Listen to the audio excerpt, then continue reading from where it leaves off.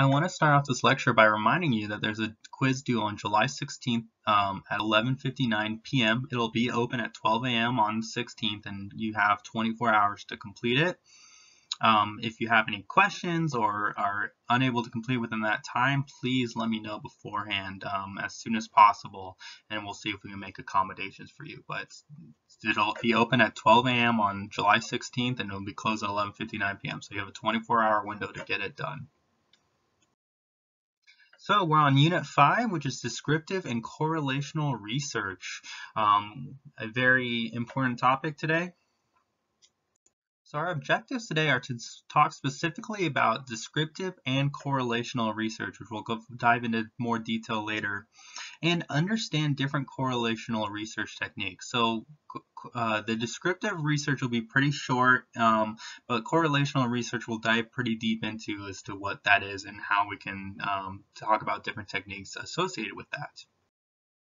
Now, throughout this entire subject, in fact, even next unit, I want us to kind of remember internal and external validity. Remember, internal validity is associated with your study design and how you can use your study design to actually make an inference about your outcome of interest. And external validity is associated with how you can generalize your study to another population or to your population of interest. This is an important aspect here in this class and throughout your entire career here at CSU, and as a psychological researcher or in psychology in general. In any course that you take, you will be learning about internal and external validity again. This is not the first time that this will come up.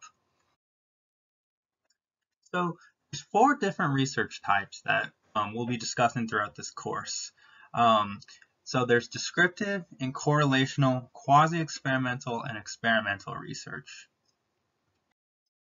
Now we're only going to be talking about 2 of these today, and then for next week we'll be talking about the quasi-experimental and experimental research. But today we're just going to talk about descriptive and correlational research. So descriptive research is a study that includes only one variable, and that variable is measured, right? So remember the difference between manipulated and measured variables? This is where only one measured variable is looked at, and we'll talk a little bit more about that in the upcoming slides. Next, we're going to talk about correlational research. This is a study that includes 2 or more variables in which all variables are measured. Remember how we talked about the difference between manipulated variables and measured variables? In correlational research, everything is measured. You're not manipulating any aspect of your study, and that's an essential point that we're going to be talking about with this correlational research and how we can actually study things and make observations and inferences based on correlational research, and what kind of inferences can we say because of this. So let's go ahead and first start off with descriptive research. Descriptive research is information of a population simply collected via observations or some sort of survey. You only have one variable that you're looking at. So take, for example, this histogram to the left here, where we're looking at vehicle crashes and the frequency that they happen in the flow of vehicles. So it's trying to really take a snapshot of what you're seeing right now. So simply trying to find what exists right now with one variable.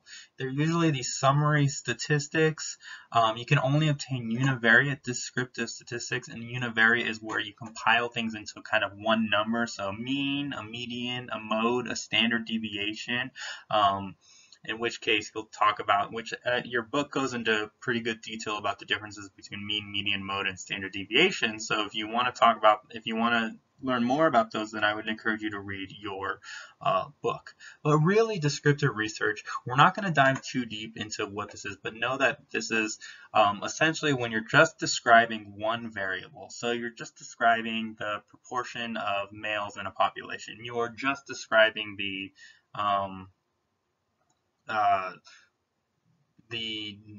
number of vehicle accidents, right? So it's just something with one variable only. So reason I don't want to talk about it too much is because really descriptive research is not the most exciting subject in the world, but it's pretty important, right? I find at any job there's some sort of descriptive research happening. Anytime you do research, you need to know the mean, the median, the mode. You need to know standard deviation. You can talk about how skewed a variable is.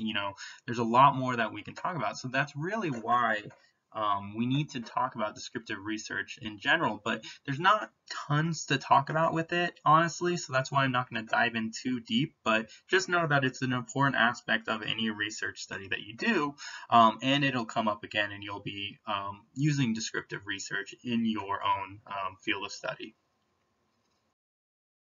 Now we're going to talk about correlational research, and this is really where the basis of this entire lecture is going to be about and how we can talk about correlational research. So, what is correlational research? So in correlational research, we're measuring variables and testing the associations between them. Now, I want us to know we're not manipulating any variable. We're simply observing or measuring a variable. You can measure 2 or more variables, but as soon as you start manipulating things, then you're into experimental research, which is not what we're talking about right now. So you can measure 2 or more variables. There's different statistical analyses that are used for each of them. So for example, and we'll kind of dig into what these are. There's correlation, there's regression, there's all sorts of different types of statistical techniques that you can associate with these. When we're talking about correlational research, remember I'm a stickler with this. Since we're not manipulating any variables, our main variable of interest is going to be our predictor variable, which is going to predict the outcome variable. We're not going to be using the terms independent variable and dependent variable at all. Right? So when we're talking about correlational research, when we're just talking about measuring variables and not manipulating anything, we use predictor and outcome to talk about our variables of interest. So predictor is predicting our outcome variable. And I honestly prefer the terms predictor and outcome. It's a lot more clear to me as to which one comes before the other, whereas independent variable and dependent variable, you kind of get them mixed up every now and then. So I really like the terms predictor and outcome anyways, whenever I'm talking about any research design. So, there's a few different types of correlational types of research, and we'll discuss these in more detail. The first one is natural observations, then survey research, which is very highly used in psychological research, which I mostly use, and then there's archival research, which is probably one that you haven't quite heard of, but are a little bit more familiar with than you think. So, starting off with natural observation, right? We can see it's probably pretty obvious what it is, but this is where you're observing and recording variables in the natural environment without interfering in any way. So you're not controlling the environment in any way. I mean, I think this picture really gives a good detail. I mean, this person is obviously recording something in the forest or something. She might be recording chimpanzees. It doesn't necessarily have to be humans all the time either. In psychological research, we're mostly interested in humans, but you never know what it is. But essentially, you're just taking notes. You are counting the number of times somebody touches their face. You're counting the number of times someone smiles. Now, a problem with this is that you're at risk for subjective interpretations from this. So really, what I observe is different than what you observe or someone else observes, right? But remember from a couple of units ago, we talked about inter-rater reliability and how we can combat that, right? So we can use inter-rater reliability. So this is using multiple observers to observe the same thing and seeing how much agreement is among them to determine whether or not our inferences are a little bit more valid and giving us more confidence in our observations that we made. So one of the aspects associated with behavioral research is developing behavioral codes. So you create these coding schemes that are derived from research questions or theory of some sort. So when you're developing some sort of coding scheme, your questions need to be refined and clarified. You need to name dimensions of interest. So let's say, for example, I'm interested in smiling. I need to define what a smile is. Like how much do I need to show teeth for it to be a real smile? Like, is this a smile versus is that a smile? How much of a smile is that interested? and then what constitutes some sort of aspect that you're interested in. Um, like for example, if I was interested in seeing how many people rolled the stop sign, right? Who went through a stop sign without stopping. Well, what constitutes rolling a stop sign, right? Did they have to make a complete stop for it to stop? Or are we going to let them go if they went over the line a little bit? Does that constitute rolling a stop sign? There's a lot of different aspects that you need to think about when you're developing these behavioral codes. Additionally, you need to then identify categories that characterize each dimension. So thinking about this in terms of each of these dimensions, so rolling a stop sign, like you can identify different categories, like sort of rolled a stop sign, completely blew through the stop sign, completely made a complete stop at the stop sign. Is what you'll do. And then you always want to pilot test. And when I say pilot test, that means, I'm not sure if this is a term that you're familiar with, but pilot test means pre-test. You want to try and go out, do a small scale study based on your behavioral coding schemes that you've already created, hopefully, and seeing how well they work. And then you come back in from that small scale study and say what worked, what didn't work, and understanding what that's all about. I want to go ahead and relate this back to reliability in our observer agreement. So a really strong behavioral observation uses standardized coding techniques. And to the right here, you kind of see what a kind of standardized coding technique looks at here. So this is an instance where we have individuals look at people, same-sex dyads, so it's two people of the same sex, and seeing how much when they talk to each other, how much do they smile, how much do they joke, how much do they laugh, and you have 2 minutes that you're able to look at it. So there's person A and there's person B, and you're essentially tallying how much they do each of the things in the indicator variable. This isn't exactly the best indication of it, but it shows kind of how this works in general, right? Now, the agreement part is extremely important for this. So you'd have multiple people rating the same group of people to see how much they smile, joke, laugh for 1 to 3 minutes. And the higher that the people agree, so if there was, let's say there were 5 tally marks associated in the smile, well, let's hope that my other person also has 5 tally marks where they saw the individual smile 5 times within the first minute. The more agreement that we have, the more accuracy that we can talk about. And again, we can calculate that Cohen's kappa, which we talked about in a previous unit as well when we were talking about reliability. The higher Cohen's kappa, remember that goes on a scale from 0 to 1, with 1 indicating more agreement among the raters. So we can have higher inter-rater reliability if we calculate that Cohen's kappa, keeping in mind that Cohen's kappa only works with 2 raters. So I forgot to mention in the previous slides that we're going to have an entire unit dedicated to observational research later. So if you feel like you weren't fulfilled with the observational research aspect of this, don't worry, we're going to talk a lot more about it in later units. I wanted to talk about it in this unit because it's a type of correlational research, and you're going to get an understanding of how in correlational research we're only measuring variables and we're not manipulating them in any way at all. Next, we're going to talk about survey research, and again, we're going to have an entire unit dedicated to survey research, but this is just a brief introduction to survey research and how it relates to our correlational methods. So in survey research, what we're doing is we're gathering information via some sort of survey or questionnaire using a form of sampling techniques. So remember when we learned about sampling techniques before, where we talked about, you can use convenience samples, we can use simple random samples, or whether it's a probability sample or non-probability sample. That's what we're talking about here. Now, survey research is really great because it is quick, it is convenient, but it's open to a lot of biases. We have respondent biases where the individual themselves might have different responses based on how they perceive the survey or perceive the researcher or the research question in general. There's a lot of different types of biases that can occur. Additionally, we can have a lot of measurement bias. And in fact, when you're doing measurement, when you're doing survey research, a lot of 90% of what you're focusing on is how to reduce that measurement bias.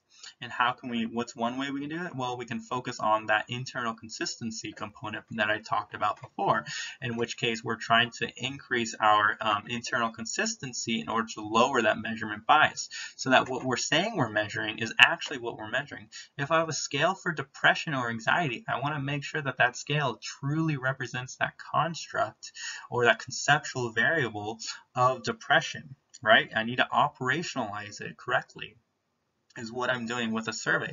And a survey is essentially just a long list of all those measures, right? Or some sort of questionnaire is just a long list of all those measures, in which case we're interested in some sort of predictor variable predicting some sort of outcome variable. So I can look at someone's age and say, is that associated with their anxiety levels? Or is their status in college associated with anxiety levels?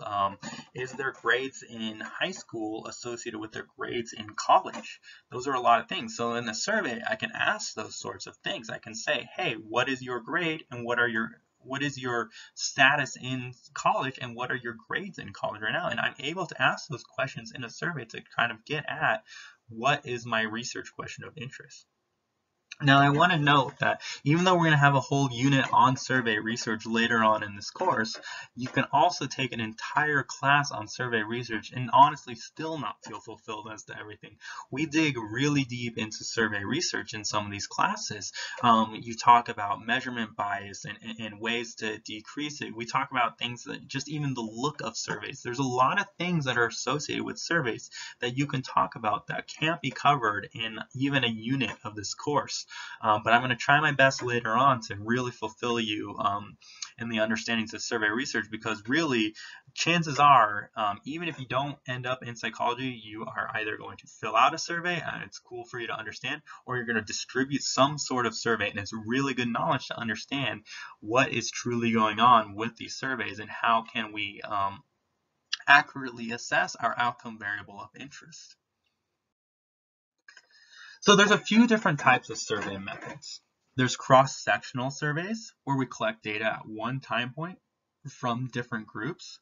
So, for example, we just want to see the prevalence of a characteristic, so this could really be used in descriptive research as well, or see how variables relate to one another, which is correlational research.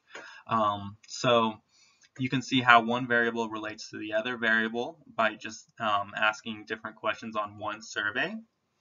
Additionally, we have repeated cross-sectional surveys. This is where you collect data from 2 or more time points with independent samples. So take this, for example. I am interested in how a community might change over time, right?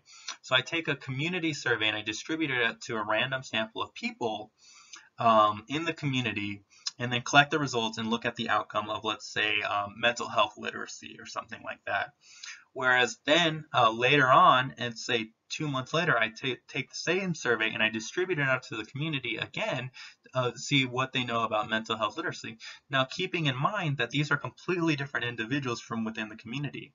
So it's called pseudo-longitudinal because I'm not actually taking it from the same people on both time points. That's where actual longitudinal surveys come in. That's when data is collected from the same people from 2 or more time points. Data is collected from the same people from 2 or more time points. So we can actually assess change over time from our longitudinal surveys from the same people. Now, something about longitudinal surveys is it's a little hard to keep participant retention, to keep people engaged in your surveys after time. I mean, once you get an individual to participate in a survey once, it's hard to kind of get them back and try to get them so they take the survey again for you. So there's a lot of pros and cons to each of these. Cross-sectional surveys are definitely the most convenient, easiest to run. They give you a nice snapshot of what you're looking at. Repeated cross-sectional surveys, again, kind of fulfill that convenience thing. You don't have to track down the same participants, whereas longitudinal surveys are truly the best, but the hardest to complete. Granted, there's a lot of longitudinal surveys out there that are really great. So there's a lot of limitations of survey methods, and I talked about these a little bit already, right? So retention is one of the hardest things, especially in those longitudinal surveys. Um, uh, you lose interest in the study, so they don't want to participate in this study. One way to help with that is through incentives, right? So you can have an incentive associated with that to try and get people to stay interested in your study and so forth. But there's a lot of you would learn this more in a survey research class, but there's a lot more that goes along with providing incentives and how that can create its own bias, even though you have more data. So it's a trade-off as to do you want some sort of bias, or do you want to have more people in your study. It's a really big trade-off, and it's a really big subject to talk about. And I might bring that up. I'm not sure, but I might bring that up in our unit on survey research. Next is one called self-presentation bias. Remember, I highlighted bias because, again, we're always going to talk about bias. It's always a thing that we need to talk about, where people want to present themselves consistently. And this goes actually in many different ways. So this is in longitudinal surveys where they want to present themselves consistently, even if there was a change in their attitudes or beliefs or some sort of outcome variable. Or additionally, we can even talk about self-presentation bias in terms of they want to appropriately answer your questions so that this happens quite often where they want to answer questions in the way that they think the research question is worded or is phrased or is something. They want to actually help you with their study, which isn't ideal for researchers, but it happens quite more often than we'd like it to happen. And so there's a lot more with this, and we're going to dig more into this in our later units too, but we can talk about questionnaire design as well, which is open versus closed questioning. Now, an open-coded question is something along the lines of saying, how are you doing today? How did you enjoy the presentation, right? This is where someone has the ability to write anything they want or as long as they want as an answer to your question. Whereas a closed question allows them it actually stops them from being able to write down everything they say. You ask them on a scale of 1 to 10, which is that Likert scale that I was talking about, how much did you enjoy the presentation? So you've confined them to what they're allowed to say. They're not allowed to express any opinions, but you get a really simple answer that's a lot easy for data analysis later. So open questions are great, but they're very complex and they're open to a lot of subjective coding.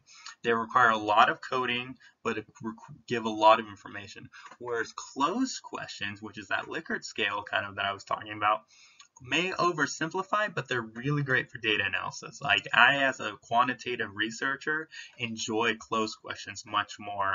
I do not like coding. I think it's very hard to do, but there's people out there that love it and all the power to them. I am not one of those people. I am the person that likes to get the number and just simply plug it in and do the statistics associated with it and see what we can see.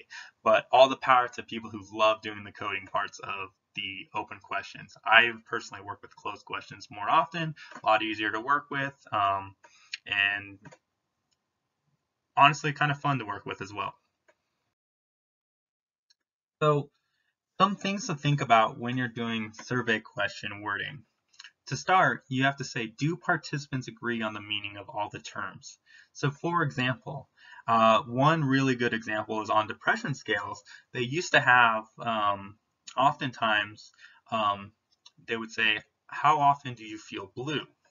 Now, a lot of people understand blue meaning sad, but there are certain populations that didn't understand what that meant. So they said, what, do I feel literally blue? So we had to start cutting that question out of depression surveys because these people didn't understand what the wording blue meant. But many Americans definitely understand what the word blue means when you talk about it in terms of feeling sad. But not everyone understood that, so we had to take it out. You have to actually, and also, does the item make implicit assumptions about the participants? So is it saying, when they read this, are they saying, are they going to agree with it right away? Do they get it right away? are you, like, for example, is reading ability, does it have a higher reading ability than we would say? You oftentimes want to have a reading ability around 5th grade reading level, even for adults, honestly. You want things to be very easy. You make the implicit assumption that they know larger words, right? Does each question measure the concept of interest? You need to make sure this is where internal consistency and internal reliability come in, where you're asking, are we measuring the same thing with each of our questions?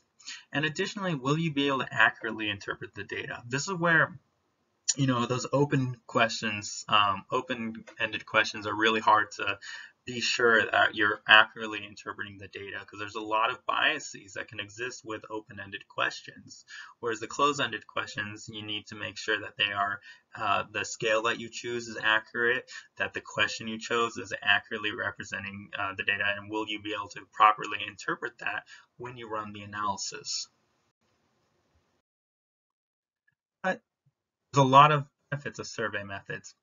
A lot of times they're more generalizable to the general population because you have access to more representative sample. You can give out a lot of surveys to people and it's a lot easier to do a simple random sample with surveys where you simply hand out these surveys to people, as opposed to some experimental research where you need them to actually come in and do all these things. So oftentimes these survey methodologies can have some high external validity. Now, I don't want to say that they're always going to have high external validity. If you use a convenience sample, you use the convenience sample. But what I'm saying is that it's easier to distribute these surveys out to a large population of interest so that you can get a better, more representative sample. That's the beauty of surveys, is that what I really like about them is that I'm able to do that with them. Now we're going to go ahead and take a step into archival research. Archival research is something that you probably are more aware of than you think, but you haven't really ever been exposed to. But really, all this is when you're analyzing data that other people have collected for you. So you can look into a data set. Someone collected all this data. You have no control over how the data was collected, but you have a data sheet full of numbers. That's archival research. Somebody already coded that data for you, somebody already collected that data for you, and it's something in the past that's already been collected. What happens oftentimes is that researchers will collect more data than they need and will allow people to analyze the other aspects of that research. And it's good to have more data than you need. You can really never have too much data. It's a burden on your participants if you give out too many survey questions or do too long of an experiment of some sort. But archival research is essentially just where you're analyzing other people's data. So there's a lot of different archival data sets out there already. One of them is the MIDAS data set. That's the Midlife in the United States survey. It's a national study of health and well-being, where that's a longitudinal survey. So they're actually gotten the same participants over time. I'm not sure how many survey times they've had, but this is exactly one where they do it. And it's publicly available, free for you to go. It's a huge data set. There's also the AdHealth, which is the National Longitudinal Study of Adolescent Adult Health. That is essentially the same thing as the MIDAS, but it's associated with adolescent health. And again, they get the same group of participants and they track them over time. Now, you might be saying, well, great, they did all the work for me. And that's exactly what it is. They did all the work for you, and they have tons of variables that you can look at for correlational research.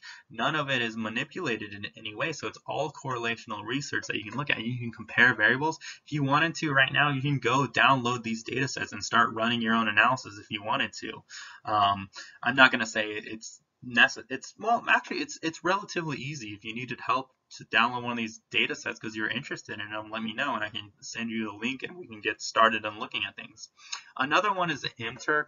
I believe this is like run by Amazon or something like that. I forget who it's run by, but essentially this is where employees get paid to kind of take surveys. And a lot of people use this for their research, but it's essentially like a lot of like employee satisfaction and a lot of different things where you can get data from individuals that were collected for you. And there's a lot of these data sets out there. Google Dataset Search is a great way of looking and finding them. If you type in Google Dataset Search into Google, you'll find that they have a search engine dedicated to finding these archival data sets so that you can, do your own information, do your own searching, and do your own analysis on these. These are publicly available, so because they want people to do research on these. You can publish entire studies just on these research studies, on these MIDAS data sets, and this Ad Health. I've seen a lot of research data sets out there. A lot of times in grad school, we do research projects associated with these data sets that will eventually turn into publications for individuals. So it's really nice for that to happen. So thankfully this was a little bit shorter. I hope you can enjoy your Thursday now that this was a shorter presentation for you all. Overall, descriptive research is heavily utilized in many organizational settings, and it's important to know. I know we didn't really touch on it too much, but it's just essentially looking at one variable. And I think because we talked about correlational research so much, descriptive research kind of will come easier. But if you need any questions on descriptive research or you want more information, feel free to email me, or we can have a Zoom chat about it and talk about it a little bit more. Correlational research measures variables and finds associations between them without any manipulation of variables. That's what we'll be talking about next week. And then natural observation, survey research, and archival research are three different types of correlational research. And we're going to be talking a lot more about natural observation and survey research in a later unit. But that's for later. Next week, we'll be discussing experimental and quasi-experimental research and how to use that. So I hope you enjoy the rest of your Thursday. Have a great 3-day weekend, and goodbye.